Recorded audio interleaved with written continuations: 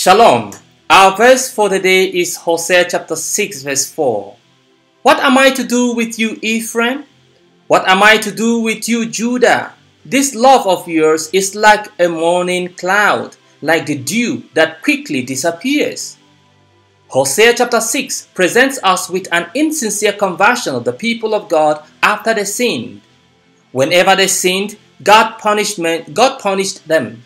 In their affliction, they remembered God and sought His intervention.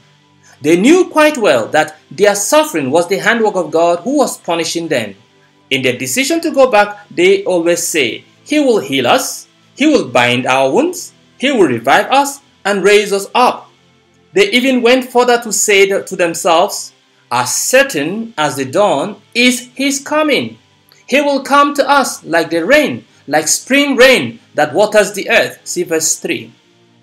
Despite this confidence of the people, God knows the heart of all men. He knows that they are not sincere with the repentance. So He says, what am I to do with you, Ephraim? What am I to do with you, Judah? This love of yours is like a morning cloud, like the dew that quickly disappears. How often do we play pranks on God? We have so too many sweet words of repentance, but are insincere in what we say. Jesus says, these people honor me with their lips, but their hearts are far from me. See Matthew 15 verse 8. Why do you worship God? Is it because you are afraid of hell? Is it because you want to get to heaven? Do you worship God because you want to avoid punishment and obtain some rewards? Why can't you worship God because He is God and is worthy of worship? If you worship God because He is God and not because of the benefits that come with it, your love for God is not like the morning cloud and not like the dew that quickly disappears.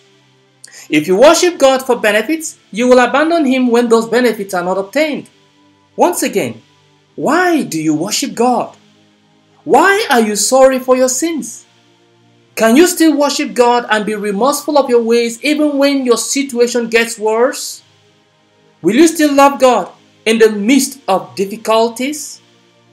Let us pray. Lord, I want to love you always because you deserve my love, not because I have something to gain. Although there are many benefits that come with it, may my love be just because you are God. Amen.